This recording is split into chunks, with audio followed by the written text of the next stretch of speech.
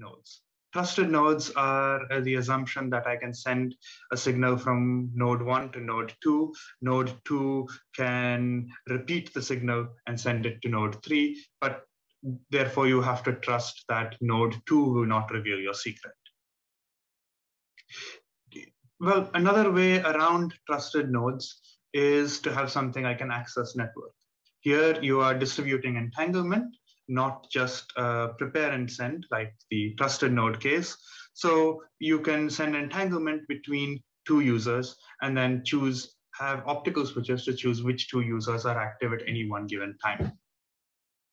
These access networks are nice because they have a single source. You can have many users, but because of the active switching, they're slow, they have limited connectivity, and they cannot be anonymous because you have to send a request saying, can user A be connected to user B, so everyone knows who's talking to whom.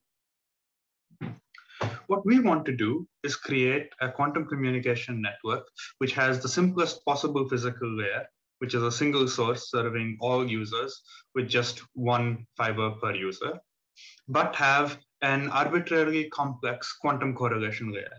So we can distribute bipartite entangled states between any pair of users and all do everything simultaneously, which then enables everyone to execute the standard quantum communication protocols such that every user can talk to every other user securely and simultaneously.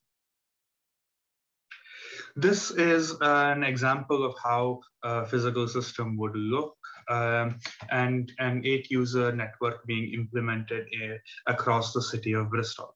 It essentially relies on a wavelength division multiplexing of an entangled photon pair source, which we start over here. And this has a broad bandwidth that we split into several ITU channels. Due to conservation of energy in the down conversion process that creates these photon pairs inside the source, we have entanglement between fixed ITU channels only.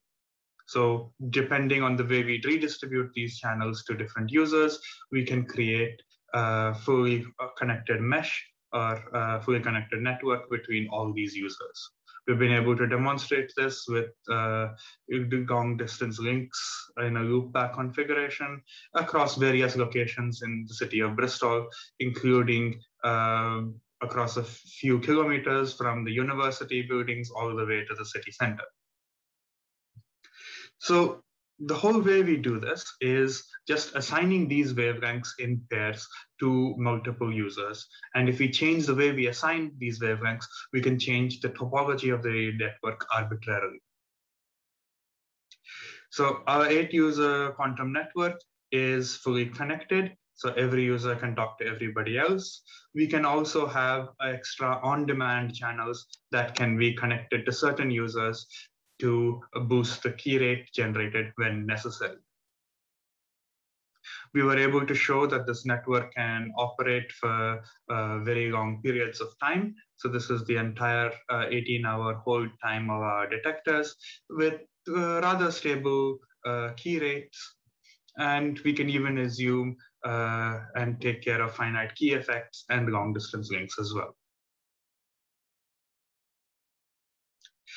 This is just to show you that we are generating all the 32 keys across the network simultaneously, whereas where the longest distance links have the least key rate and the regular links have a much higher key rate. And it's reasonably stable across the entire time period. But now we have a quantum network. What can we do with such a quantum network?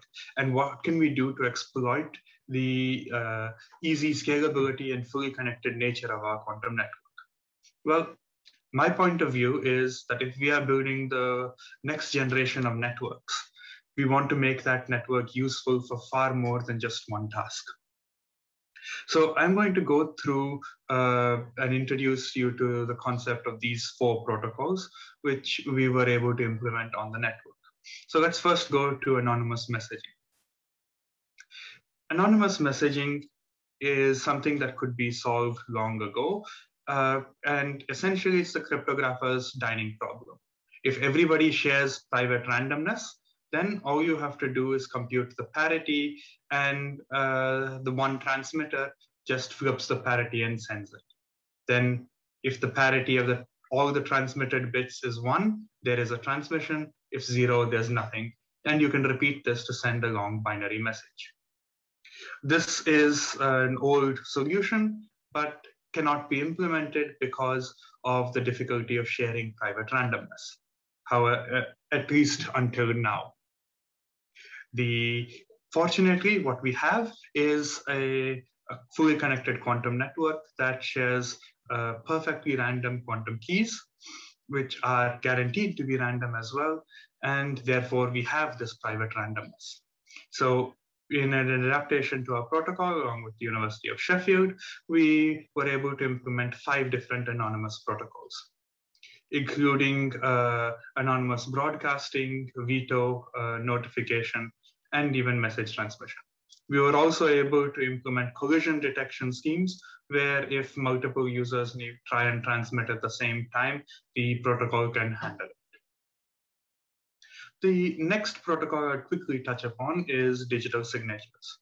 The idea is that if Alice digitally signs a document, sends it to Bob, Bob must be able to verify that it came from Alice. It must be transferable. So the document sent to Bob can be forwarded to Casper. Casper should also verify that it was indeed from Alice. And it should also be unforgeable. Using protocols developed by collaborators in Heriot-Watt, we were able to actually demonstrate such things on our quantum network as well. Basically, during the preparation step, we would distribute quantum keys, generate hash keys from the quantum keys, and distribute these signature keys to every user, such that once a message is sent, they can compute the hash and the signature keys to make sure that everything is secure and safe and either accept or reject the protocol. The nice thing about this digital signature protocol that we were able to implement is we can support a very high failure probability and up to half the parties in the network being dishonest. We also can have several different fault-tolerant verification levels and be more efficient in terms of our quantum resource usage than other protocols.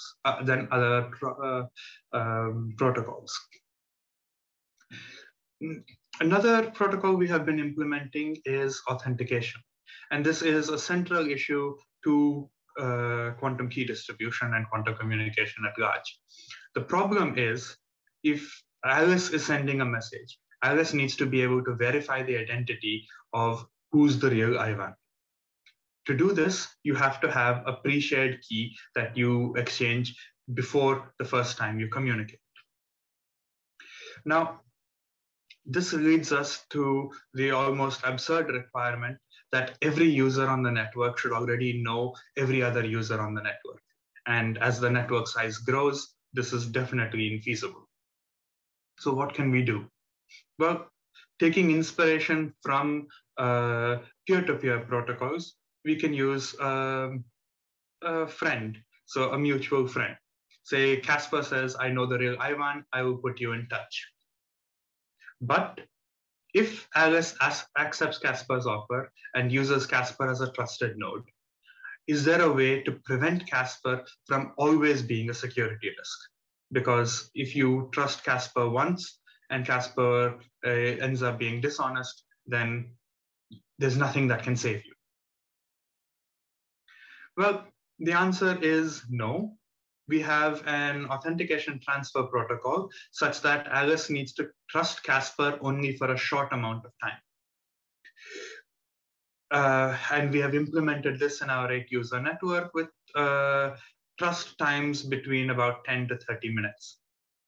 This means that if you're adding a new user into a quantum network, you do not need to notify every other user on the network. You just need to notify one nearest neighbor and ensure temporary physical security of that nearest neighbor while this user gets authenticated into the network. And this allows us to actually start building and deploying quantum networks on a much larger scale. The last protocol I'll come to is flooding. And flooding is a nice way to optimally make use of idle resources in a quantum network. So this is with collaborators in the University of York. We have come up with a protocol where you can divide any quantum network into a directional graph and compute the optimal usage of any idle key production inside the network, such that we can concatenate keys together to create an increased key rate between any two users in the network. So in this example, users C and D have an increased key by using intermediary users as temporary trusted nodes, and the thickness of the line represents the fraction of the key that's being used. We can show that we have a significant increase in key rate. For example, in each of these bars, the darker line is the amount of key that we were able to generate between Alice, Bob, Chloe, Dave, so on, without flooding protocols, and the lighter line at the top is that with flooding protocols. Not only can we do flooding protocol to improve key rate, we can also combine these flooding protocols to use better security. Suppose you have different users in the network and each person has a small probability or a perceived probability according to a user's preference of being trustworthy or not. Then by using multiple non-overlapping paths, MNOPs, and these perceived trust values in a table like this, we can compute a route between, say, Alice and Ivan using other users in the network in order to improve not only the total key rate, but the perceived security as well, such that if any one user or any one non-overlapping path is faulty, the entire key stays safe, because keys from multiple non-overlapping paths are XORed, not concatenated. With this, I would like to conclude by saying what we have is a conceptually simple architecture, which has highly different physical and quantum layers, which makes the whole thing very versatile and expandable with minimal resources. We do not need to use trusted nodes. And we are aiming this as a solution for local area or city area networks. It has the same physical complexity for any complexity of the entanglement distribution stage. We have been able to implement a whole set of protocols, and we are working on others. I would also like to advertise that we are in close collaboration with the Smart Internet Labs High Performance Networking Group, and working on machine learning, network control, resource optimization, coexistence with classical and quantum signals along the same fiber within the same network, and more.